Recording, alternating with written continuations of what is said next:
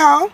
Welcome to another episode of Dear Qadriyyah Safiyyah, where I scour the internet and I look for situations so that I can offer my unsolicited opinion.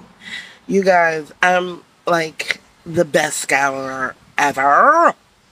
I found, I mean, there was so much scandal around Trump that there was a lot of things going on. But one of the awful things he did was he forced himself upon a journalist, and she did advice columns.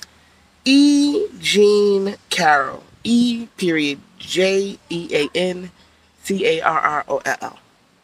This is very interesting.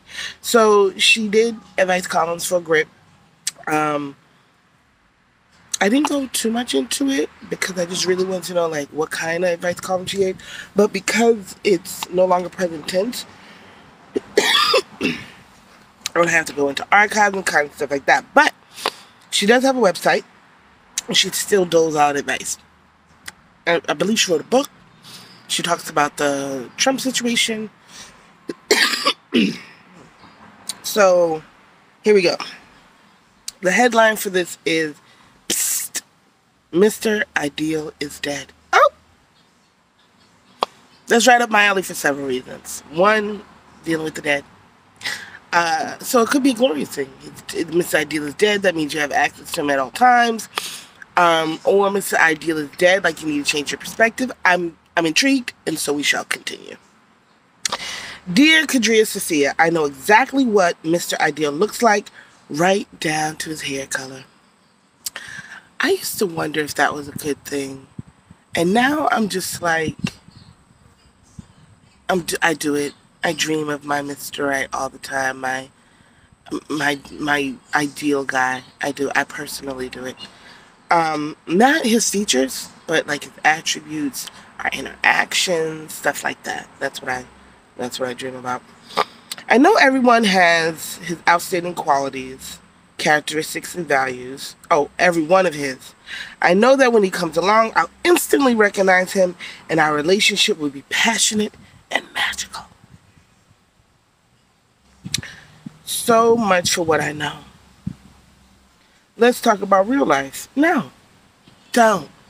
Stay in what you know. I've met a wonderful guy. He's cute as heck. I think he's the one, but he's definitely not what I had envisioned as my ideal man. To complicate matters, I'm 39, single, want to marry, and have a baby more than anything. And my biological clock is ticking. I thought you were going to say something like, you don't want kids. I'm okay, it's your biological clock. Okay. My quandary, love that word. I'm worried that if I marry him, my Mr. Ideal will come along and I'll be tied to the wrong man. Signed, it's crunch time. First of all, there's such thing as divorce. There's such thing as divorce. Okay? You marry Mr. Cute as heck. Mr. Wonderful Cute as heck. Okay? And have a happy life. Get married. Have children, hopefully. I want to marry and have... Yep, that's what she wants. So do those things. Do those things. Okay? And be extremely happy all the while. And if the man of your dreams, Mr. Ideal, comes along while you're married to Mr. Wonderful Cute as heck, divorce him. Divorce him. And you should tell him. Now listen, there's a man in my dreams that I know will come along in my life. And if we get married and I meet this man 10 years into our marriage, I'm letting you know right now, I'm going to leave you and these kids. I'm going to leave you with the kids and go for my Mr. Ideal. You tell him that up front, and he can decide whether he wants, a woman who will abandon him and the children. And you move forward from there. Okay? And I think that's the only way to do it. Because if you wait for Mr. Ideal, you'll get what you want. It'll just be extremely different. It may have some differences that you can't appreciate right now. You know what I mean? And also just relax on your womb. Just, hold your womb at night and just be thankful and grateful and love her on up. Drink all the drinks that encourage her and treat her sweetly.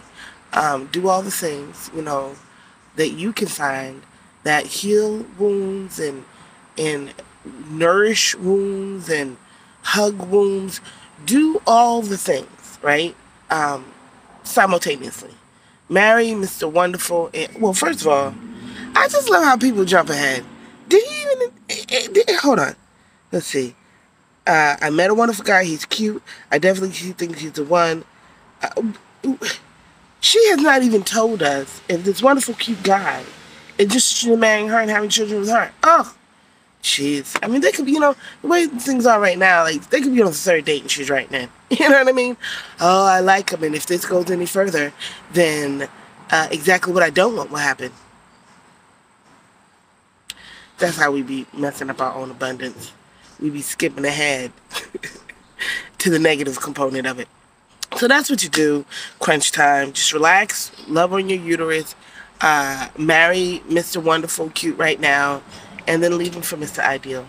All right. Oh, man. This one was so quick. I forgot to ask you guys to subscribe. Subscribe. You know what? Let's since this one's so quick, let's throw another one in there.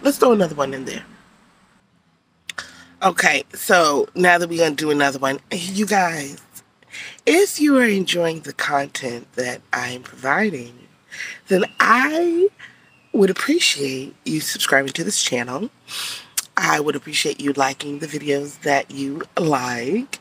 And, I don't want to solicit any comments. So, all comments have to be unsolicited to keep in theme with. But you can definitely share. I can solicit that. Nobody said anything about unsolicited sharing. So share away. I'm soliciting the sharing. Share away. Subscribe, like, share, and I cannot solicit your comment. Am I winking or am I blinking with one eye? More than one eye? I don't know. Is that a thing about COVID? When you have COVID, you don't know how to blink? All right. So we're going to do another a Jean Carroll. Okay, and this one is titled, Just Your Typical Ask E. Jean Question. Dear Qadriyyah Safiyyah, hi, I am a male, whatever that means. Oh, it's going to be one of those. It's going to be one of those, you guys. And I don't seem to fit in. Oh, I can't, okay. See, I keep skipping ahead. I'm not particularly attracted to males. And I'm not particularly attracted to women. Well, we can tell you who you favor, because you just said males and women. This is the first time ever that I have encountered someone using male for men and women instead of females. We're in a new day. The tides have changed. We're here. Suck it up. Enjoy it, you guys.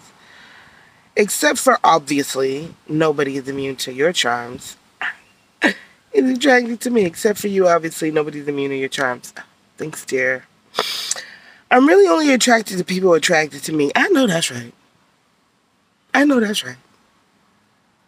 But are the people attracted to you? Okay, let's keep going. I don't want to be the pursuer in a relationship, but I'm also not submissive. Yep. I just want to be pursued. I'm attracted to attraction. Me too. I love being adored. I've experienced it before, and it's everything you ever dreamed of and more. I love it. It's almost like unless someone pursues me, I'm not interested. But if they pursue me expecting me to be submissive, they won't be interested when they find out I'm not. Oh, conundrum arising, conundrum rising, conundrum arising.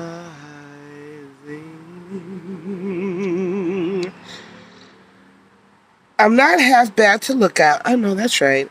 So it's not like nobody's interested in pursuing me, but it's almost as if someone pursues me, they won't be interested And if I have to pursue them, then I won't be interested. Does this mean nobody is really interested in me? Is this a thing? This got ridiculously complicated. I mean, the first part of this, I'm done. Is this a thing? And then he has my wife and I are just not a good fit.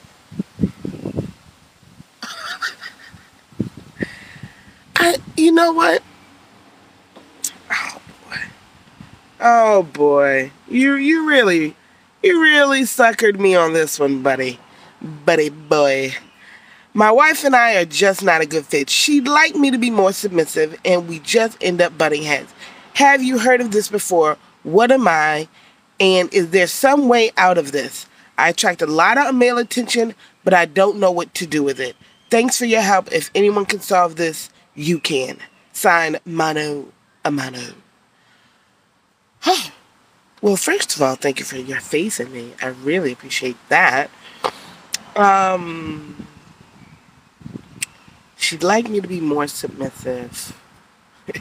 You know, the petty person in me wanted to give you the advice that women have been getting for millennia, which is you should just be more submissive.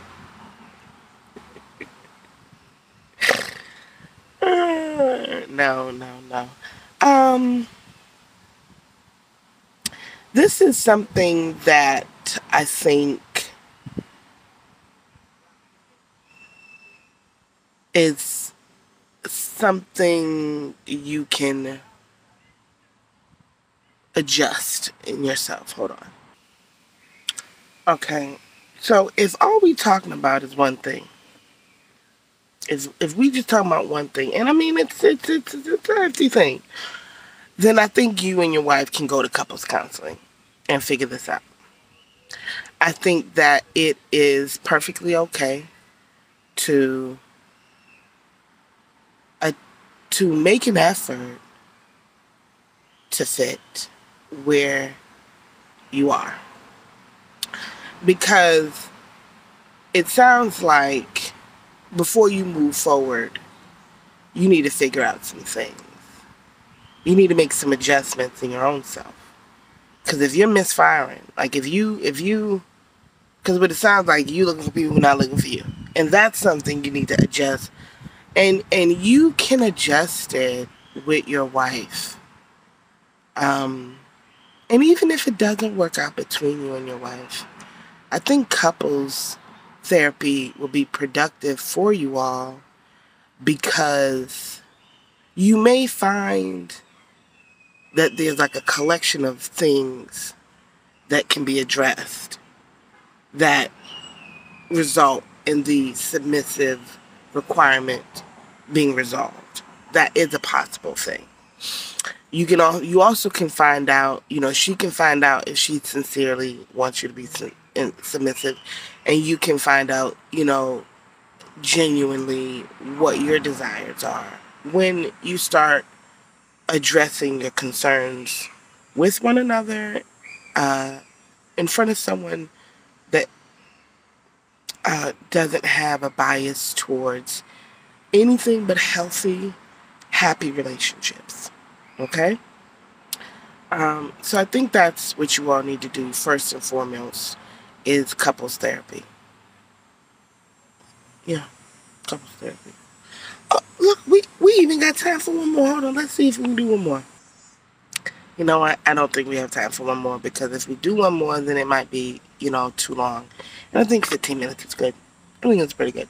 All right, y'all. Thank you for your time. Thank you for your support.